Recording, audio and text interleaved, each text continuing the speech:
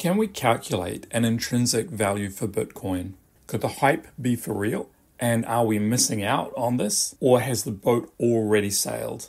Bitcoin is a controversial topic to say the least, with a huge variety of opinion.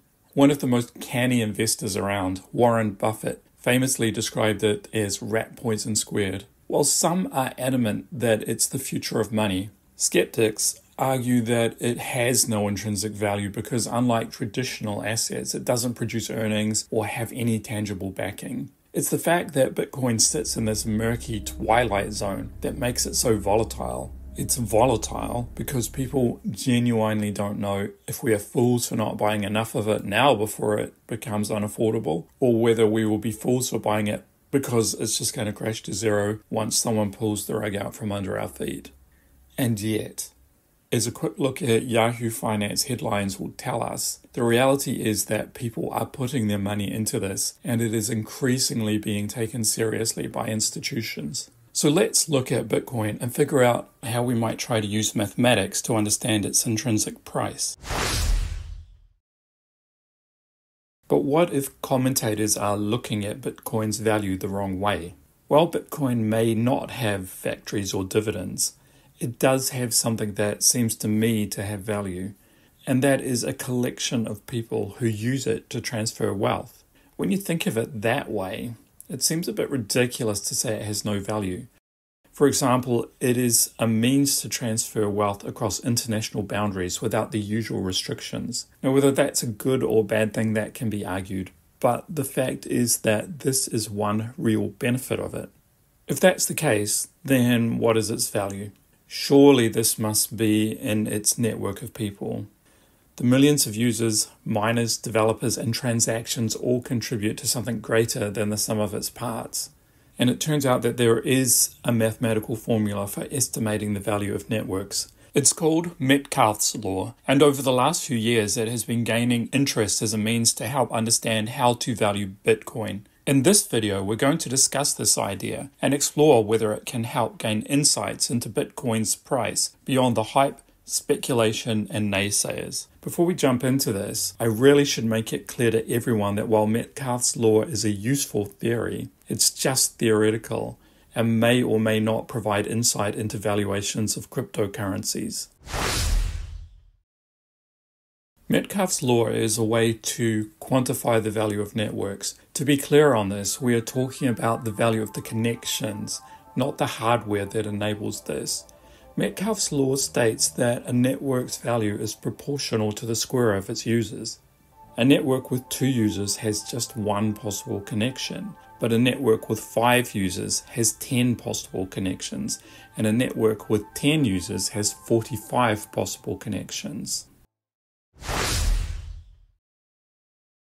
Metcalfe's law is grounded in simple mathematics. A network with n nodes can form n times n minus 1 over 2 connections. For large values of n, this approximates to the value being proportional to n squared, where v is the value of the network. Note that this really means usefulness of the network, not literally price.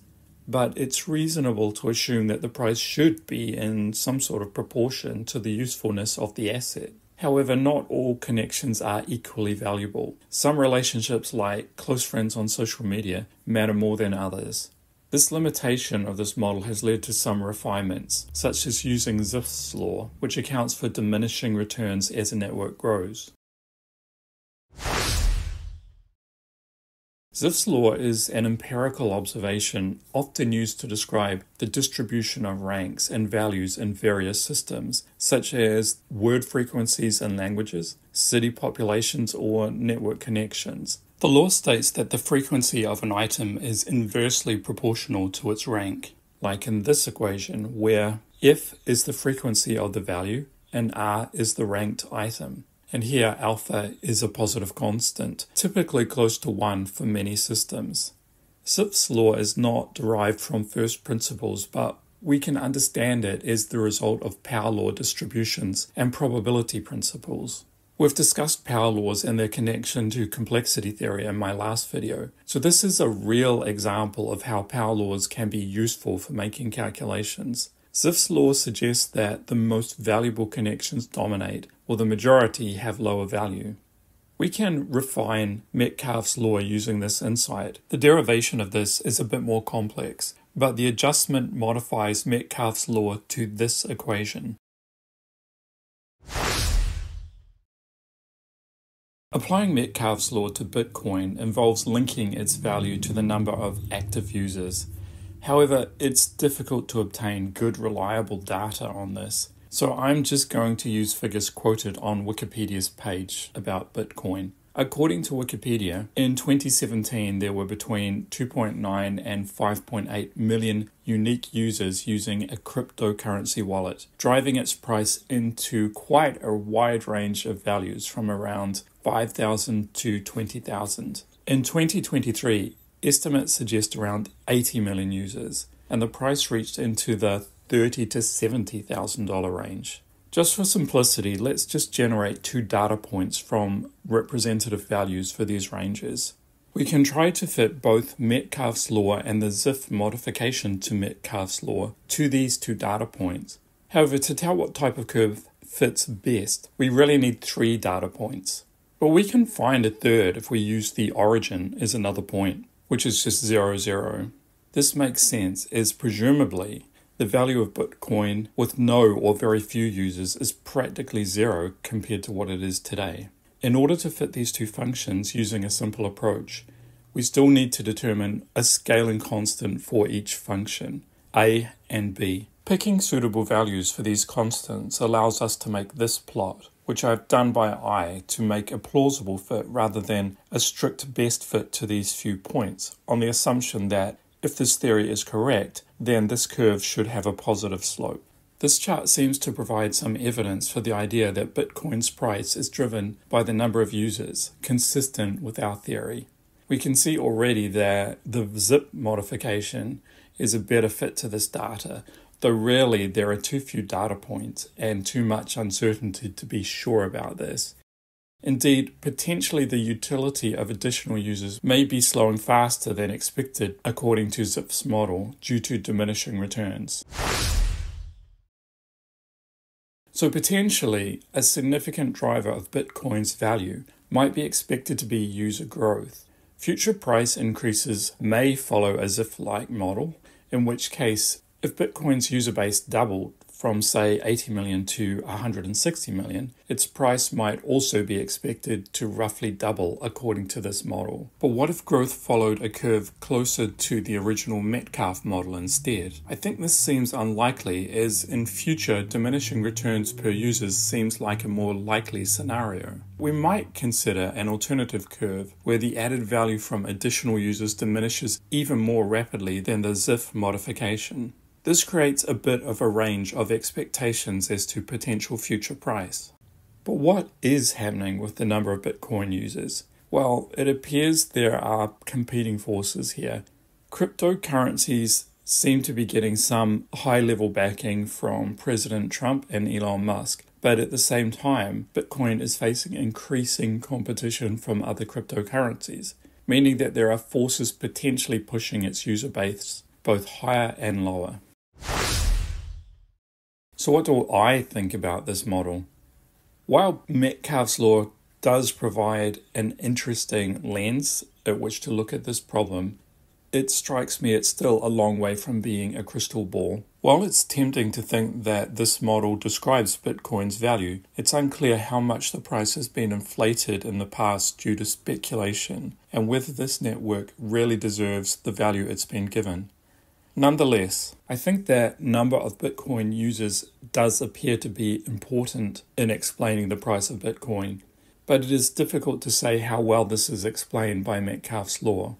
But there are huge uncertainties here, particularly around user numbers and also due to price volatility.